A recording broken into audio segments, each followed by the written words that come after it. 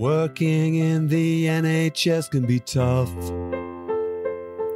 but at least you know at the end you'll have enough to live on comfortably from your pension payment.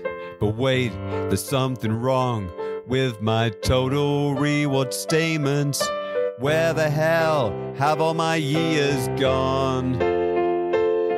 I've been working 2 decades, you've only counted 8 years of them, but I filled in all the forms, I've paid all my dues. I just don't understand why they're not being used. And all I want to know is what I'll be owed. So tell me, what'll it be? PCSE. And if I did my job as bad as you, I'd be in prison or up against a panel in front of the GMC. I don't know what to do. I've been PCSE'd.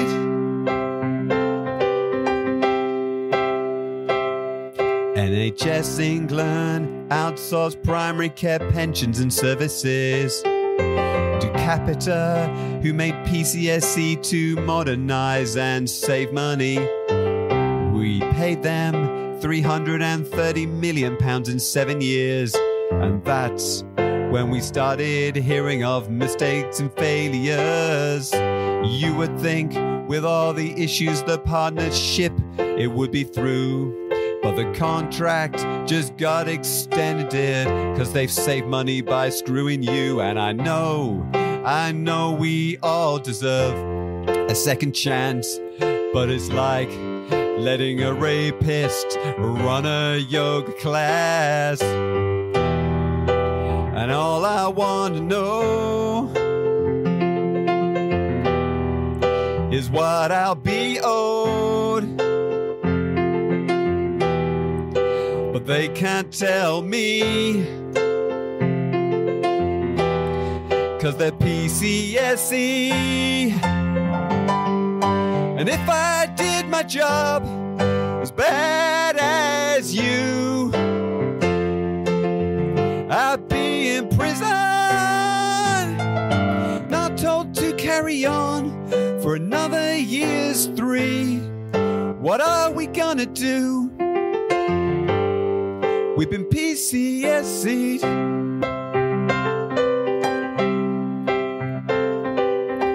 The bad news is, if you live in Wales, you've got PCSE too. Check your pension statements. I'm so envious of my colleagues up in Scotland and in Northern Ireland. I'm assuming you still have a functioning pension system. Good luck to you.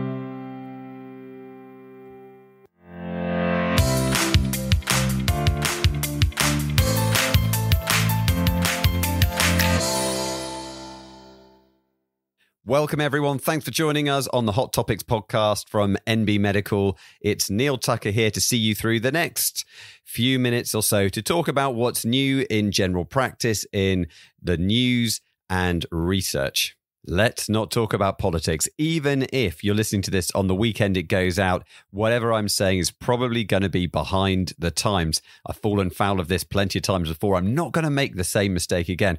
I was down in Abergavenny yesterday doing a face-to-face course. Very refreshing. Lovely to see everyone there. Thanks for a great day. And even between sessions, we had changes in government. Nevertheless, just because the current political party in power is currently imploding doesn't mean that government with a big G does not continue. And this week we saw a new report in The Future of General Practice published by the House of Commons Health and Social Care Committee. This is the review, the committee that Jeremy Hunt's been chairing for the last few years. Remember when he was the health secretary and we all didn't like him? And then he started doing this and started saying a lot of very sensible things about general practice, a lot of sensible things about the health service and how we need to improve things, how it needs more funding, how it needs more staffing. For a brief moment in time, we all thought Jeremy Hunt was actually a great guy, and then he becomes the Chancellor and immediately says, we're going to have to cut everything, including health. For a moment there, we'd forgotten what it meant to be a politician. Anyway, this report acknowledges that there is a crisis in general practice and that we should introduce measures, detailed steps to address this. How are they going to do that?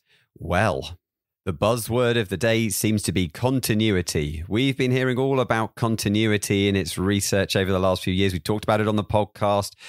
Professor Martin Marshall, chair of the Royal College GPs for a little bit longer, he has quite rightly been a champion of this. What is the solution for the Health Select Committee?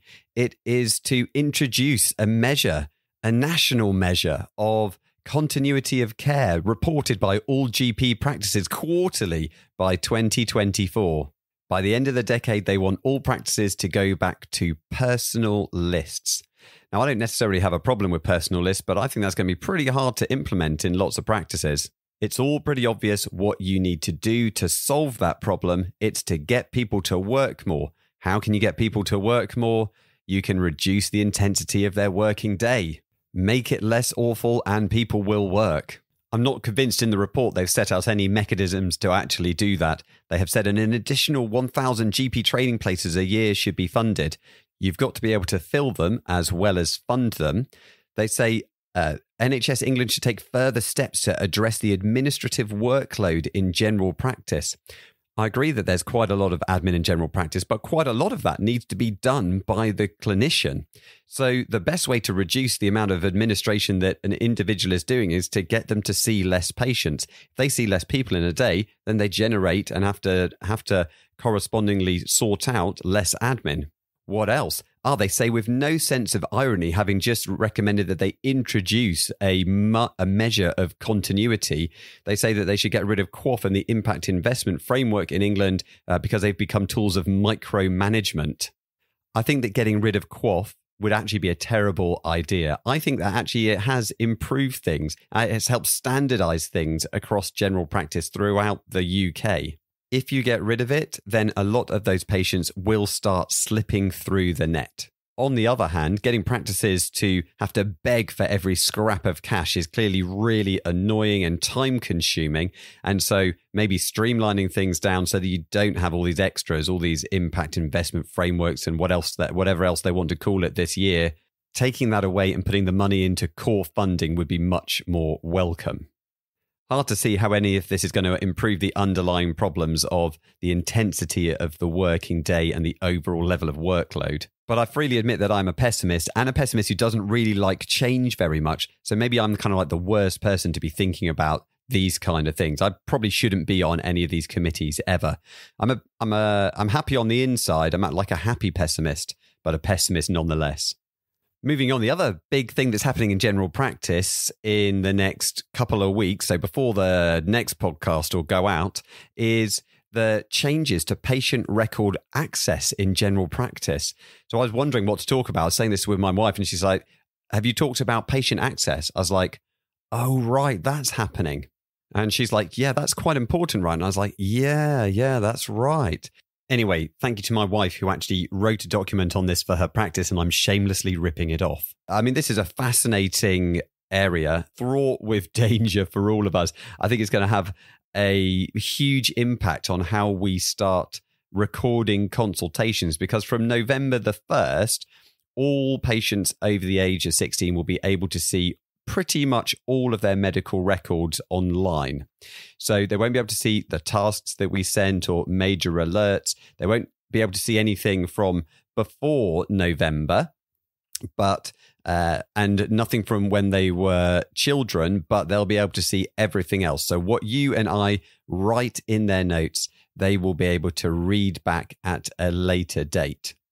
So there's two big risks here, of course. So one is for vulnerable people, so especially people who are at risk of abuse, so domestic abuse, modern slavery, people who are being coerced and controlled and who might gain access to our patients' records. we will need to be very careful about how we document what these patients are reporting to us.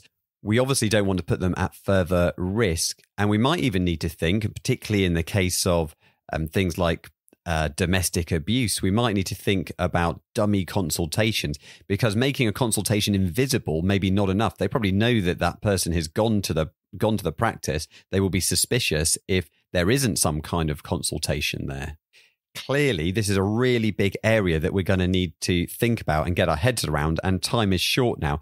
I'm sure that many of you have been preparing this for quite a while now, but if you find yourself, and there is no judgment here, everyone's really busy. If you find yourself that you are kind of trying to sort things out in limited time, then the one thing that you need to know about is that you can essentially block or delay the start of this patient access by putting in a code on the note. So the code is 104, enhanced review indicated before granting access to own health record. But the really important thing to note is that this is only valid before November the 1st. After that, it won't work. But if you can get that done before, if you think that's important for your patient, then that gives you a bit of time, and then you can review things that can be unfreezed at some point. The other risk is not about specific individual patients, it's more broad than that. So it's about the way that we use language, and in particular, the misinterpretation of medical language. So for example, I think it would be very common for us to write something along the lines of patient complained of chest pain, let's say. And it's quite easy to actually interpret this incorrectly when you're not thinking of it from the medical perspective. Patients could quite easily read their notes as soon as they've gone home and say, hang on a second, I wasn't complaining about anything. I was just telling the doctor that I've got chest pain. We're going to have to be very mindful about how we use our language if we're not going to get deluged by shirty letters. The other thing we're going to have to do is just make sure we get everything factually correct. It's really easy to just write down the wrong duration that someone's had a problem, or perhaps even it's quite easy for the patient to forget what they've told us. Either way, whoever is right or wrong, let's be honest, memories are not that great for any of us. It's easy to see that we're going to end up getting loads of requests for kind of minor detail changes. Welcome to a whole new layer of workload that didn't exist before November. Is this level of patient access actually going to be good for patients? I've always been in favor of people being informed, people being allowed more information. I've always considered that the internet, it is a positive force for people. People can learn more about their health, and that should help them. But I'm not so sure these days, to be honest. We've seen increasing levels of anxiety, of medicalization. As a race, this level of information doesn't seem to be making us happier, perhaps the exact opposite. And it's all very well giving patients more control over their health by letting them have all the information that is available on them. But actually, what can they do with that control?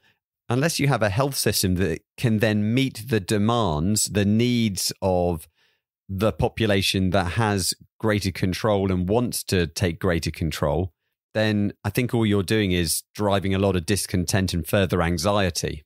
It's not going back, so this experiment is going to happen. Talking of experiments, we better get on talking about the research. And today we are going to have two papers, both with a cardiovascular flavor. So the first is from the Lancet, published today.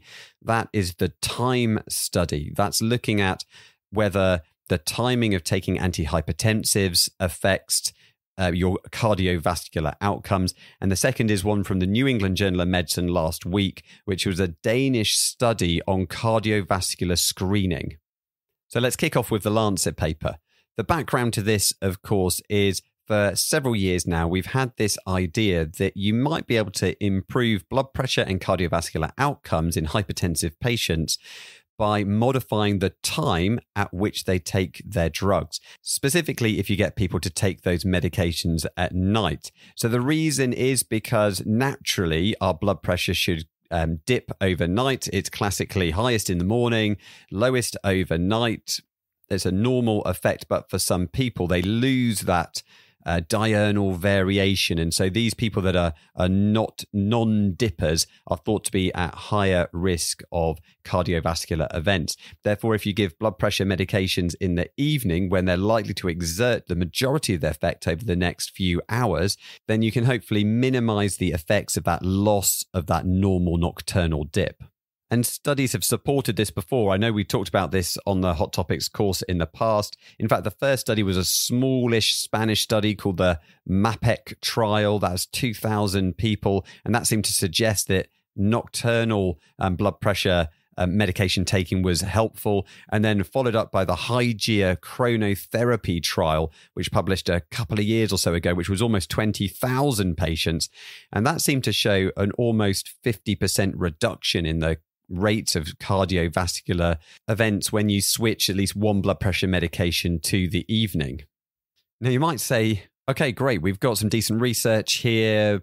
Why do we need more? We've got our answer. Let's go for it. And I'm sure that lots of us have maybe suggested patients take their medications in the evening now, but several concerns had been raised around the design, the conduct, and some of the results of the trial. They then did a formal investigation into it, and they actually didn't find any clear grounds for concerns.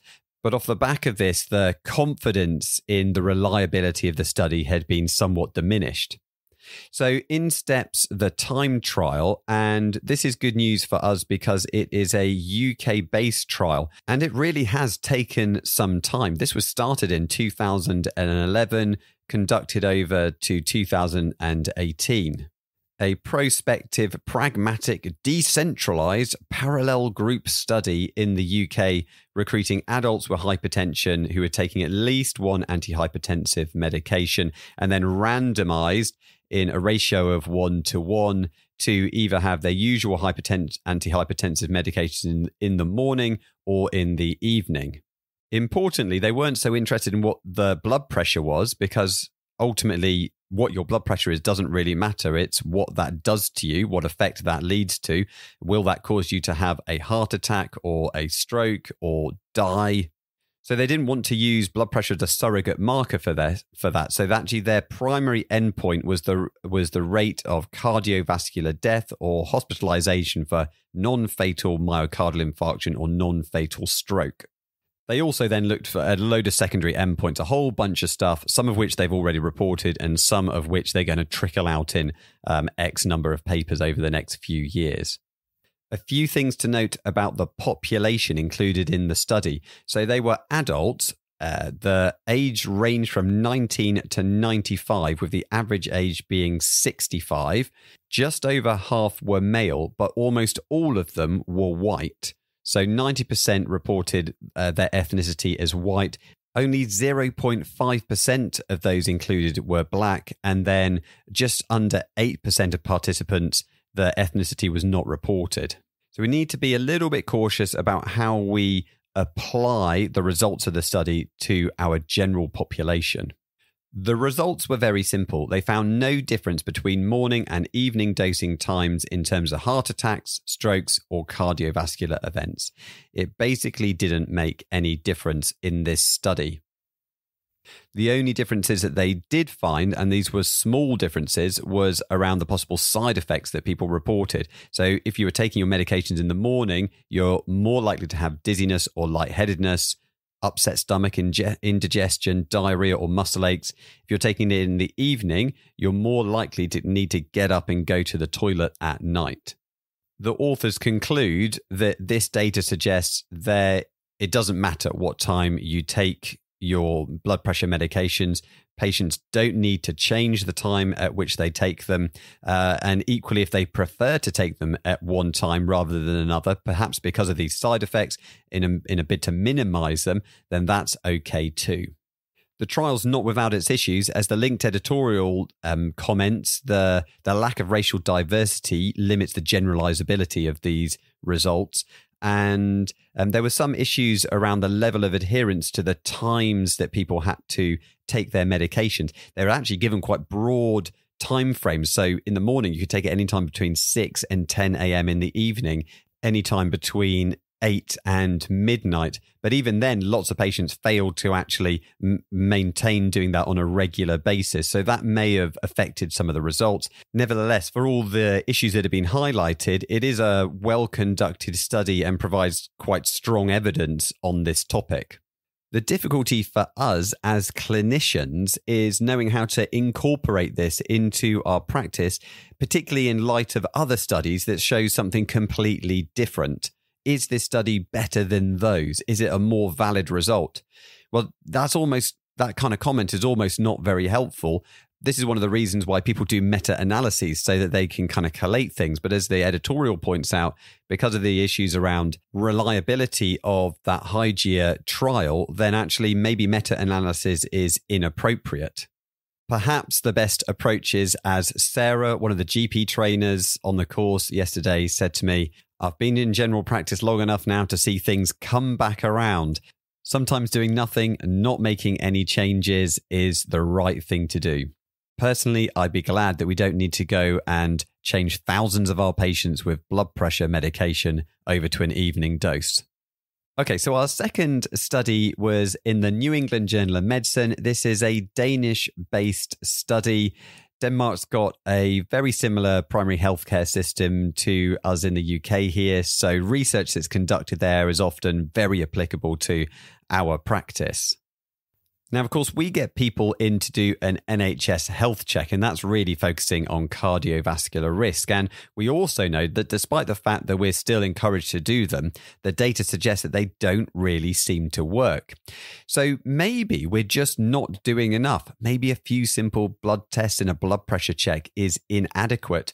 So in this Danish study, they went all in on doing cardiovascular screening. So not just blood tests, not just blood pressure. They also did a ankle brachial pressure index, and you got a CT scan as well.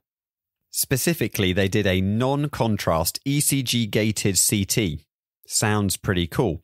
So what that allowed them to do is it allows them to check their coronary artery calcium score, look for aneurysms and atrial fibrillation. That ABPI looks for peripheral arterial disease and for hypertension. And the blood test looks for diabetes and hypercholesterolemia. So 46,000 men were recruited, aged between 65 and 74, randomly assigned to either undergo this cardiovascular screening or to be in the control group. And the primary outcome was death. They followed these men up for 5.5 years. And the bottom line is that screening made no difference. Now, it's a little hard to know whether the authors are just reaching for some positive outcome or if there is more to this story than that. I think most of us would buy the idea that if you can intervene earlier in the development of cardiovascular disease, then you're more likely to be improving longer-term outcomes for those patients. And the paper does show in one subgroup analysis of the under 70s that in that group, there does appear to be a statistically significant improvement with an 11% lower all-cause death rate. Of course, that's nice to know. It'd be great to have that confirmed in another study. It would then be great to be able to actually act on that. And of course, I don't think in the UK, pretty much any of our patients have that opportunity, with the exception, of course, of when people come to us with the results of their private health checks. It still baffles me how many people's workplaces seem to pay for them to have a private health check, but don't pay for any follow-up afterwards. This has led to several uncomfortable consultations in the past. Right. So it shows that your coronary calcium score is raised.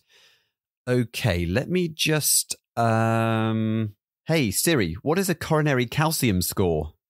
A coronary CT calcium scan is a computed tomography scan of the heart for the assessment of severity of coronary artery disease. Damn it, Siri, that's not what I asked. Now you're making us both look like fools. So back to the study. So a negative finding with a slightly positive one, perhaps. Welcome to the world of medical research. I guess we'll just keep on plugging away at those NHS health checks. Okay, that's it for the research. A couple of shout outs for NB Medical. So do join us for our next free live clinic on Tuesday, the 8th of November, 8 till 9 p.m. That's going to be on urological cancers in conjunction with Cancer Research UK. Please do join us for that. Don't forget, you can also go back and watch on demand the clinic that I did last Tuesday, which was on the diagnosis and management of flares of inflammatory bowel disease. Don't forget to check out NB Plus, our subscription service, where for just over £300 a year, you get to come on all the courses that we do online, plus loads more besides. And don't forget, make sure you have some fun. Treat yourself. You're worth it. Thanks for joining us. See you next time. Bye-bye.